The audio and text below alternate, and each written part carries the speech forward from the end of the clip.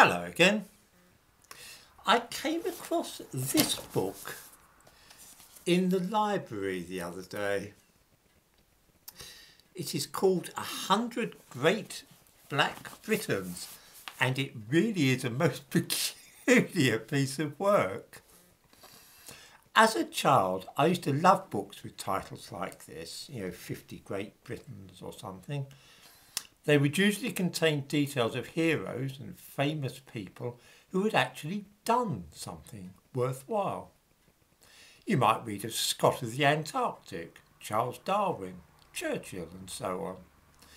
This book, on the other hand, is filled up for the main part with accounts of pop singers and models, people who have really done nothing noteworthy, brave or heroic. Their main achievement seems to have been in being black while living in Britain. For example, John Black, the Tudor trumpeter, is to be found here, but I have no idea what it is that makes him a Great Briton. Like many others, he blew a trumpet on ceremonial occasions, but that is hardly a remarkable achievement in itself. The only notable thing about him is, as I say, that he was probably black. I shall do a video looking more closely at this book soon, but I do not have very high hopes for the quality of the research behind it. I say this because, of course, Mary Seacole is in it, and out of curiosity I read the entry. I'm used to the sloppy and dishonest things which are said about this woman, but even so I must confess to having been taken aback by the sheer cheek of what the two authors have to say about Mary Seacole. Let me read a couple of bits from it.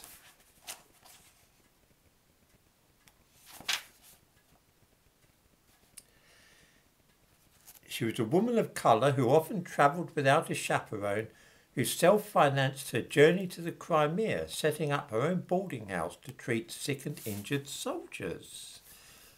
This is, of course, quite untrue.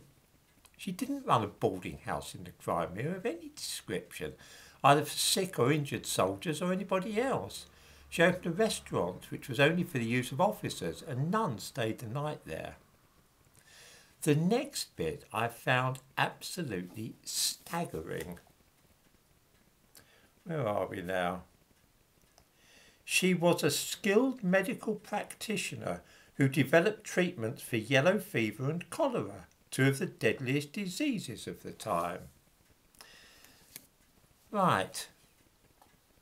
What are these treatments which Mary Seacole devised for helping those suffering from cholera and yellow fever? That is easily discovered, and the answer is pretty shocking. How did I find out what Seacole was doing, and what she, as a skilled medical practitioner, was treating people with? Did I have to research in musty old archives and libraries? Of course not. The book which she wrote is freely available online, and I give a link to it in the description to this video. I invite readers to click on the link and then turn to chapter 4, where Seacole describes what she was doing. I quote, and this is a treatment for cholera. Mustard plasters and emetics are things that make you vomit, and calomel, the mercury applied externally where the veins were nearest the surface, were my usual resources. Then she says she avoids opium. One stubborn attack succumbed to an additional dose of 10 grains of sugar of lead mixed in a pint of water, given in doses of a tablespoonful every quarter of an hour. Mary Seacole was dissolving lead acetate, which she calls sugar of lead, in water and getting cholera patients to drink it. Lead acetate is poisonous. I invite readers, don't take my word for it, do a bit of research on the internet, look up sugar of lead and lead acetate and see if it's recommended that anybody take it. She was also applying calomel, that's spelt C-A-L-O-M-E-L, which is mercury oxide, to the skin near veins so that the mercury could be absorbed into the bloodstream. Mercury is also poisonous, which is why cosmetics containing it are illegal in this country. It poisons people. The bloody woman was poisoning cholera patients with mercury and lead. Are the authors of this book quite mad that they describe her as a skilled medical practitioner who developed treatments for cholera? No. The explanation is that when I looked at what sources they cited for that chapter, I found they had relied upon 2 books which were published in 2005. They have never bothered to read Mary Seacole's own account of what she was doing. Shocking negligence. We read too, she presented herself at the War Office to serve as a hospital nurse, but her offer was rejected. Undeterred, she approached the Quartermaster General's Department and the Medical Department, who also rebuffed her applications. Her attempt to appeal to the Crimean Fund also failed. Facing the fact that her skin colour was the reason for her rejection, she resolved to travel to the Crimea independently. This is another popular lie which reading Seacole's book might have dispelled had they been able to be bothered. But I've seen this popular story elsewhere. It's a lie. It's nothing to do with the skin colour.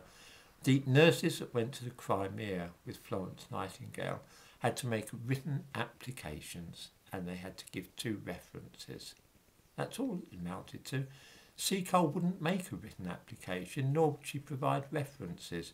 She just kept turning up at various offices trying to pester people into arranging for her to travel for nothing or to give her money and so on.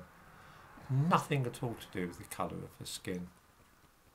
I don't hold out much hope for the rest of the book, but we shall see. What I have already observed is that, like most books written by black people about black history, the authors only consult modern books by other people who have already told silly stories, and so the legends tend to grow and perpetuate. If only they would just take the trouble to read Mary Seacole's own account of her life, which anybody can do for nothing, then things may not be this way. Black history has thus become a legendary account of the origins, a series of myths, rather than history in the sense that most of us would use the word to mean.